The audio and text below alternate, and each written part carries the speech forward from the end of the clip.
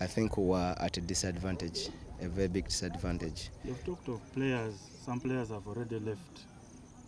Before the game, there have been talks of your situation at the club.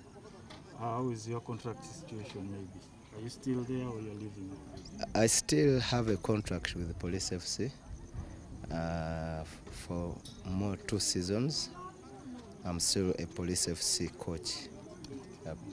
Coach, does today's game paint any picture that probably would have a difficult start, especially that the season is not far away from it? It doesn't at all. We've only trained for 4 days. We've recruited some players, but we couldn't field them in the game today. We lost some key players: Ochen, our top scorer, Ochan, the goalkeeper, Katongole. We lost quite a number of them, and of course they were not eligible to play in today's game.